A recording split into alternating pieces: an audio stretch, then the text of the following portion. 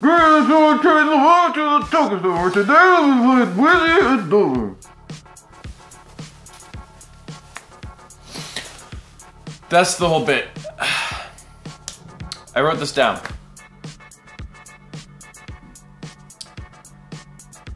Roll film!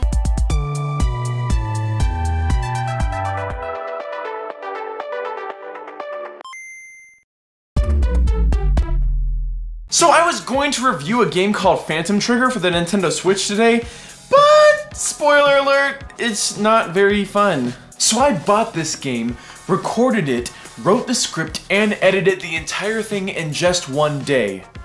Get on my level. But just because I basically finished the Phantom Trigger episode before trashing it, I am going to review that game in one single breath. Phantom Trigger isn't necessarily a bad game. The controls and visuals are actually pretty tight, and the story is very interesting and told in an even more interesting way, but the main problem with the game lies in its unoriginality and lack of differentiation from other games like it, mainly Bastion, Hyper Light Drifter, and Kamiko.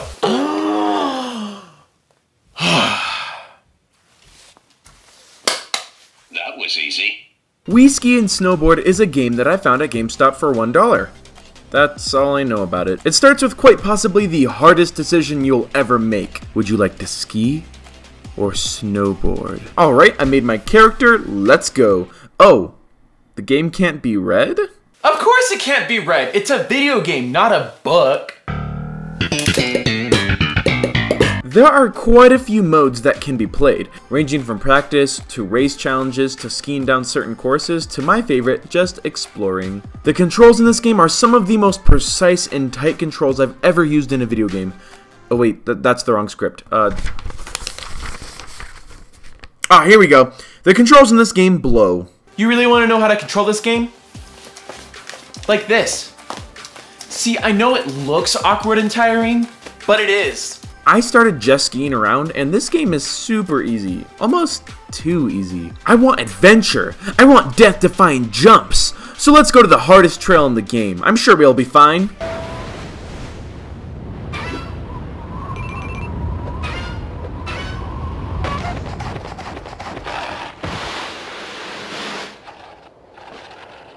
See? I'm fine. All jokes aside, this game actually is pretty peaceful, and it's really interesting to just explore and find hidden caves and paths to travel on and do tricks. Yeah! Oh. Okay. Why are you interrupting my sick jump? Thank you.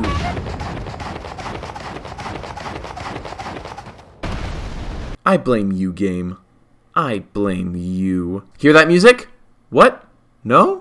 That's because there is none! There isn't much of a point to this game, really, but that's not necessarily a bad thing. I would categorize Ski and Snowboard as an exploration game. This is the kind of game I would pull out and play so I could just explore while I'm bored or waiting for someone. The only problem it has is it's on the Wii, and nobody's gonna pull out their Wii for anything less than a classic, like Super Mario Galaxy, Skyward Sword, or WarioWare Smooth Moves. Don't laugh, that game is freaking tight! If this was on Nintendo Switch, I would play it all the time because of its portable nature, and if the controls could be set to buttons. And that's Ski and Snowboard.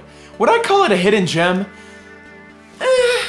More of like a bonus fry you sometimes find in your bag when you go to McDonald's. You know, the extra fry you find at the bottom of your bag whenever you're done eating your other fries? Oh yeah. Oh yeah, you know what I'm talking about. She gets it. This lady over here gets it. There's no one there.